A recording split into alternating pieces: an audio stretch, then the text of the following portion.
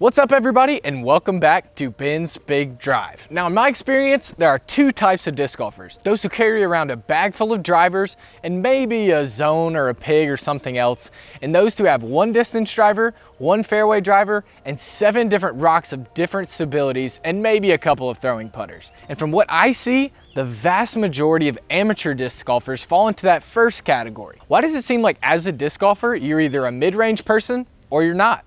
Well, I have a theory that it's because throwing a mid-range can seem very different from throwing a driver. And I'm gonna show you not only why that is, but how you can come to love throwing mid-ranges. And who knows, maybe it'll squeeze out that 4th destroyer that you really don't need in your bag. Let's dive in.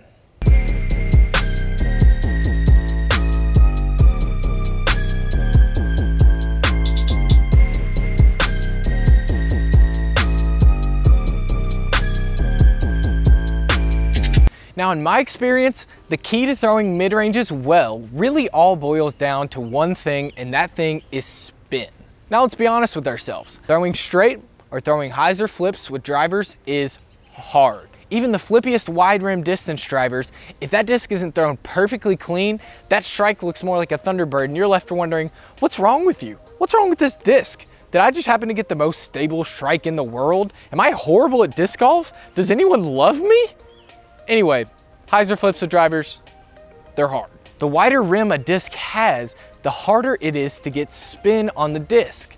Think about it. Back to the physics classroom we go. Think about a tetherball pole.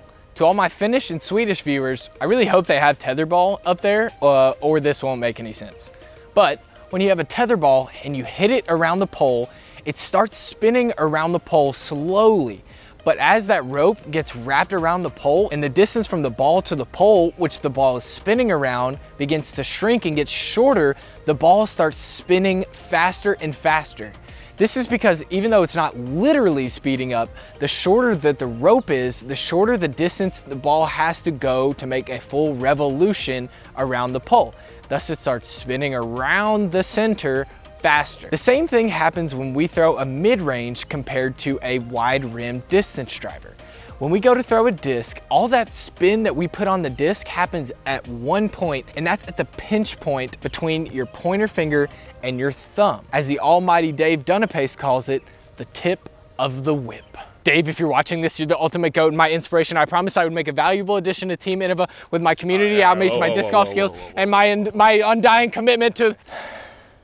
Now grab a distance driver and a mid-range and grip them both in your hand.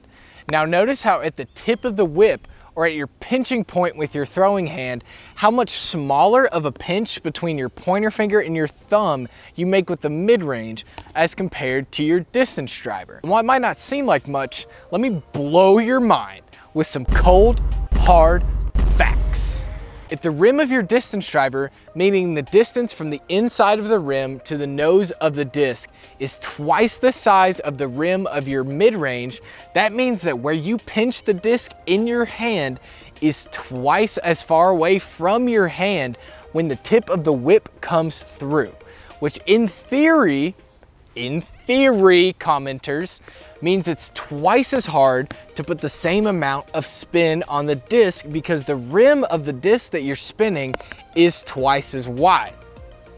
I really hope that makes any sense. Let's put it another way. If the rim on your mid-range is half of the size of the rim on your distance driver, you have half of the distance in terms of rim size to spin the disc. Now think back to the tetherball pole. It has half the distance to travel around the center, boom, twice as easy to get spin.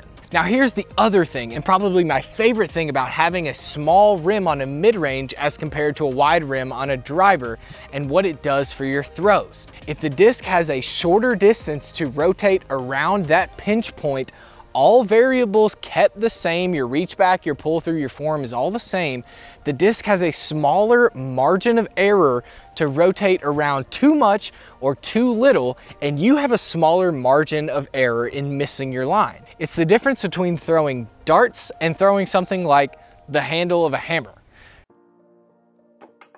Sure, if you're trying to throw both of those through a 10-foot wide gap, it's dealer's choice. But if you're going through precision, the tighter that you can pinch your finger, the smaller diameter of the thing you're throwing is, the more precise you can be with the fine motor skills of your throw. And this brings me to the first tip for throwing mid-ranges.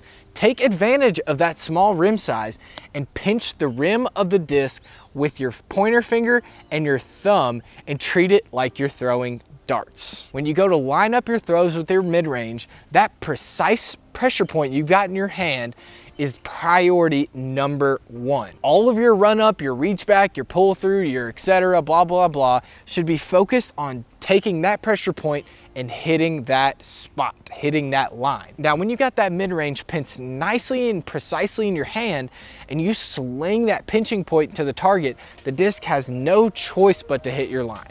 Now, the second key to throwing mid-ranges well is basically the part two of the first point, and I think is the secret sauce, bringing it back, that people who don't like throwing mid-ranges can't get right.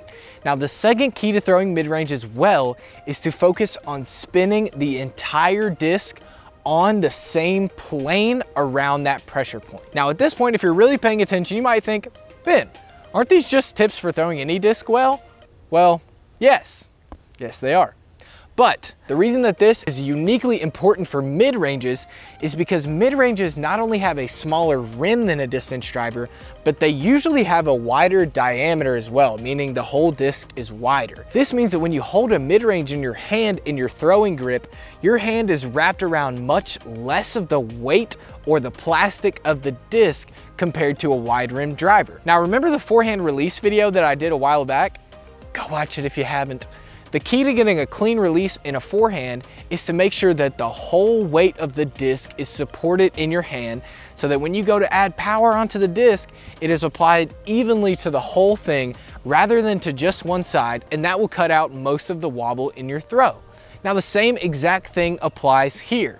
Now, with a mid-range, because so much of the weight of the disc is towards the backside or the side away from your throwing hand, when you throw a mid-range, it is even more important to support the entire weight of the disc when you're throwing to get a clean release and a nice glidey throw that goes a long way in a straight line. So think about it this way.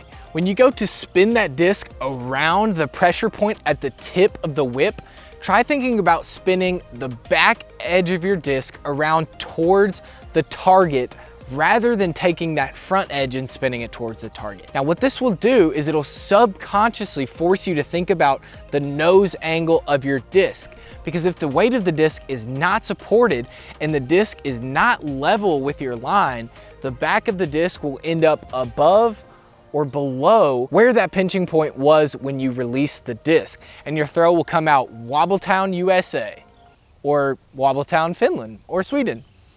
Japan? Let me know in the comments. Another thing that this will do is it'll force you to keep your throwing hand on the outside of your disc through the power pocket, because if you don't have your hand on the outside of the disc, there will be no room for that wrist to snap through and to start that spinning motion to get the back nose of the disc spun around flat to the front. So to throw a great glidey mid-range straight shot, a hyzer, anhyzer, hyzer flips, what have you, focus on making that pinch point close to the rim of the disc. Bring that thumb out towards the rim and aim that dart down the fairway and spin that disc levelly on the same plane around it. Once you get this down, you'll have a tool in your bag that allows you pinpoint accuracy with the way that the small rim allows you to grip the disc with this tight pinch. And also you'll have a tool that gives you a feel for controlling the nose angle of your shots while adding a shot in your bag that is easily controllable, has the potential for big distance, and in my opinion, is the most fun shot in disc golf to throw by far. That's it for this one, and follow along for more of Ben's safe mid-range shot 250 feet down the middle of the fairway. Heads up.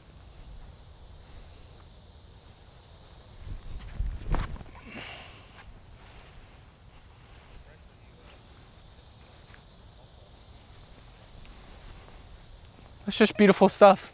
It doesn't get much better than that.